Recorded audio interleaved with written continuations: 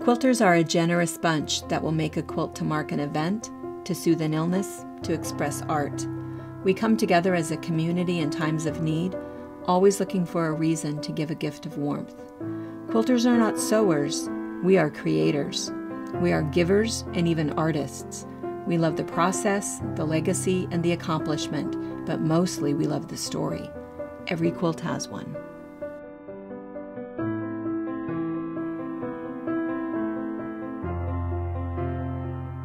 I'm Berniece Buys. I'm from Quincy, Washington. And I started quilting when Cindi gave a bag of quilting supplies to the Christian school auction, and my husband bought that for me.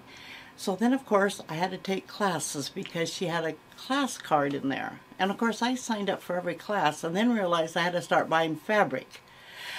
And in one of those classes, she challenged us to use a certain fabric in this here quilt, in any quilt we made.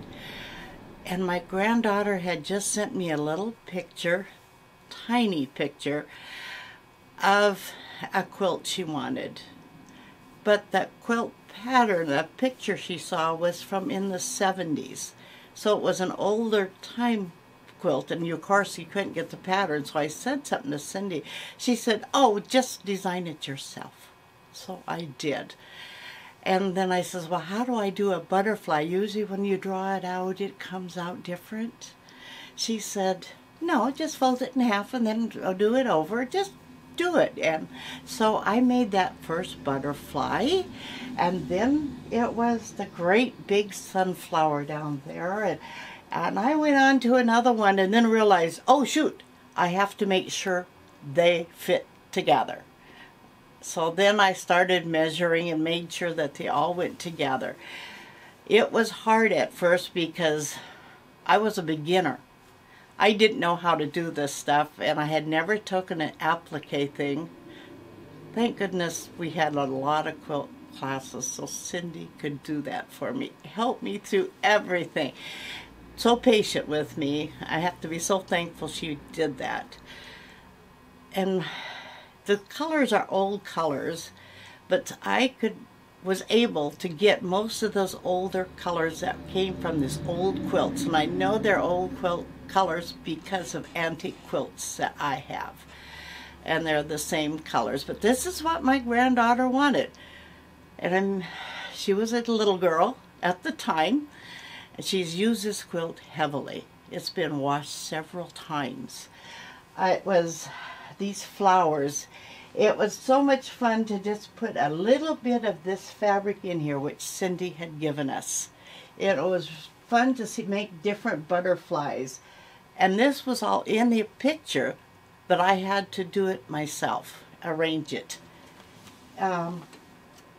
Some of these down here, that big one with the butterflies in, and I know that butterfly had the whole thing there, and I always enjoyed doing that kind of stuff. I've always enjoyed embroidering, but now quilting is a new thing, and I've incorporated into a lot of my quilts. I have embroidered blocks and incorporated into a lot of quilts. So, and I've enjoyed this here. As you can see, some of these, you just have to just do it. And I'm challenging some of you younger ones who are just quilting. If you see something you want, challenge yourself to just do it. You can make your own pattern up so easy. Sure, I followed a sample here, but I had to make a quilt with a pattern with this in.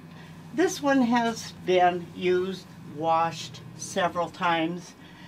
See a little stain in there. There's another stain some other place down there.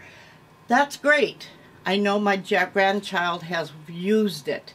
I want to have everybody use my quilts if I make them. And now she has a little girl of her own, and someday that will belong to her daughter. So buy your good fabric so you can enjoy seeing your kids use it. We have 21 grandchildren. They have all had a quilt made by me, and I make a big one when they get married also. But I only have 9 of them married so far. But I have great-grandchildren that are in their 20s already. So I don't know if I will be making big quilts for those kids. You know, it's too much for me anymore. I'm losing the feeling in my fingers. Hope you enjoy this here quilt.